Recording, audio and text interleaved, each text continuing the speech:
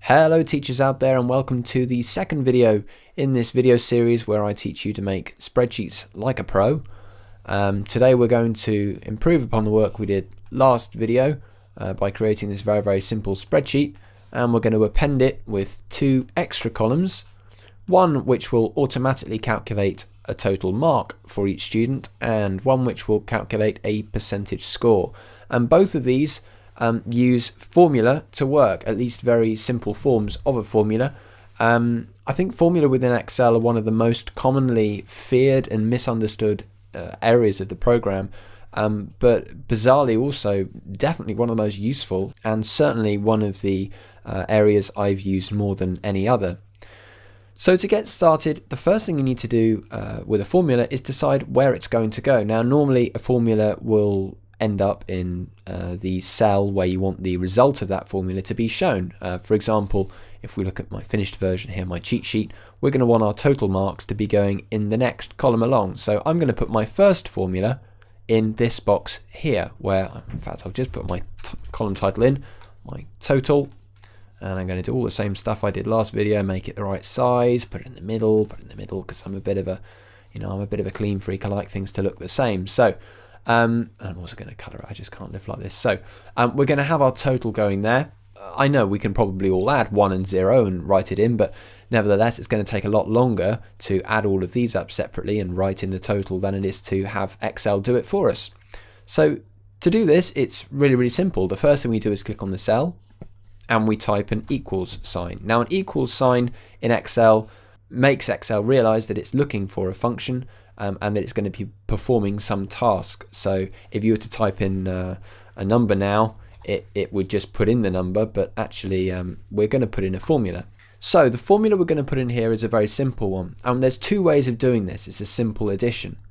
We've typed our equals sign in, and we can either now click on the first cell we want involved, because we want to add these two cells. So I'm going to click on the first one and it says C2. Now I'm going to type a plus sign because I know that I want whatever's in C2, which we know is a 0, to be added, and I'm going to press my plus sign to whatever is now, and I'm going to click on D2. And that's our formula. So this is going to show, when I press enter, the value in C2, and it's going to add it to the value in D2, and I'm going to press enter, and we can see the answer is 1, which it is, clearly. Now, the other way we could have done that is just to type that in manually. We can see that it's C2, and we can see that it's D2, so you could have just typed equals C2 plus D2, and it would have done exactly the same thing. Now, it would be very irritating if we then had to go to the next box down and type in equals C3 plus D3. We could do that, and we could press enter and it would tell us, but it's quite a long-winded way of doing it. A much better way is to select a box which contains a formula, and at the bottom right there's this little tiny black box, and we're going to click on that and drag it down to the bottom. And what that little black box does is it takes the formula that is in this box and it will copy it and replicate it across all the boxes that you drag it to. It's also clever enough to realize that as you're going down and you're increasing your row number, so here we want this to be calculated on the basis of these two. In this box here, we want it to calculate the total based on these two. So it automatically increases the cell row number by 1 each time it goes down. And it will do that automatically. Just to show you that again, if I delete this last one, we'll see here we've got C14 and D14. And if we drag it down, automatically it changes to C15 and D15. Now, it's important to realize that it does that because there are some situations where you actually don't want a formula to increase the row number every time you drag it down. Perhaps you want each of these formula to calculate off the same row for some reason, and it does come up. And that being the case, there's a very simple answer to that, and you just put in a $sign, which is Shift 4 on an English keyboard. And what that will do, not that we want to do it here, but it's good just to show you, if I was to then drag that down, it's the same all the way through, because all of these now are C2 and D2. It hasn't automatically changed the row number for us because of that $sign. In any case, I'm going to press Ctrl Z. I don't really want that. What I want is what is currently here. And that's given us the totals. I'm going to do all the same things to those that I did to the others. I'm going to put them in the middle so they look pretty. And now I want to look at putting in a percentage column as well. So I'm going to put in percentage score. I'm going to increase the font size, put it in the middle justify, and I'm going to put this in a pretty, I'll go for a pretty red. There you go. So the percentage score is a little bit more complicated, but we're still using Formula. Now it's helpful to think about what we're actually trying to do before we try and do it here. We're asking for a percentage score. So we're asking for the combined total of this out of 20, this out of 20.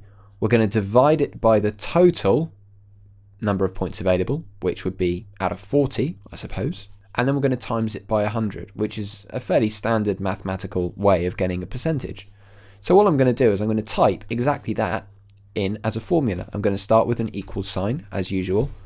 I'm going to type in E2, because that is the cell containing the number that we're going to base our percentage on, our total, because I want total score.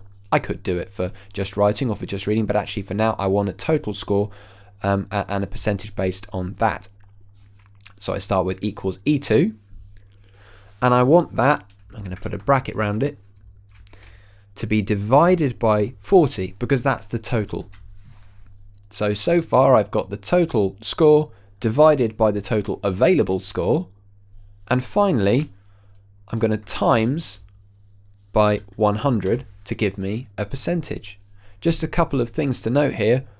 In order to divide in Excel, you use a /, and in order to times, you use an asterisk, which is Shift 8 on an English keyboard. And again, when I press enter, it will tell me that Justin Bieber, bless his heart, only got 2.5% on our recent tests. And once again, I'm going to do exactly the same thing I did before. I'm going to click on the little square, and I'm going to drag this down to the bottom so it replicates that same formula across all of those people. At this point, one thing I should mention is I have been on spreadsheets before, and I've looked for this little black box in the corner and it's not there. Now, if this is a problem that you're facing, then one easy way to solve it is to go to this big Windows Office button here. You click on Excel Options, and then on Advanced, there is a little box called Enable Fill Handle and Cell Drag and Drop. The fill handle is that little black square. So if you can't see it on your spreadsheet, chances are you need to go into the big Windows button, the Office button, Advanced, and then find that button and make sure that that box is ticked. When it is ticked, you should find in the corner of every cell, if you click on it, is that little box. You can see the little cross indicating that it's working. So again, I'm going to centrify, justify that, and increase the font. One final thing I should mention about these formula is that they are also self-updating, and by that what I mean is as you're changing results, let's say for example I made a mistake and Mick Jagger actually didn't get 5, he actually did read his name correctly, so I can give him a full 10 marks for that section of the test. As I change the number and I click away, you'll notice that his total increases too, and so does his percentage score, which is based on his total. So these equations read off each other and do update as the data changes, which is really invaluable, and it means you don't need to perform those procedures again and again just because one bit of data changes. So there you have it. We have now got our results from our Wonder class here. We've got the total scores for everybody, and we've also got the percentage score per person. In the next video, I want to move on and look at some more formula and more ways that you can use them to manipulate and analyze the data. So hopefully I will see you next video.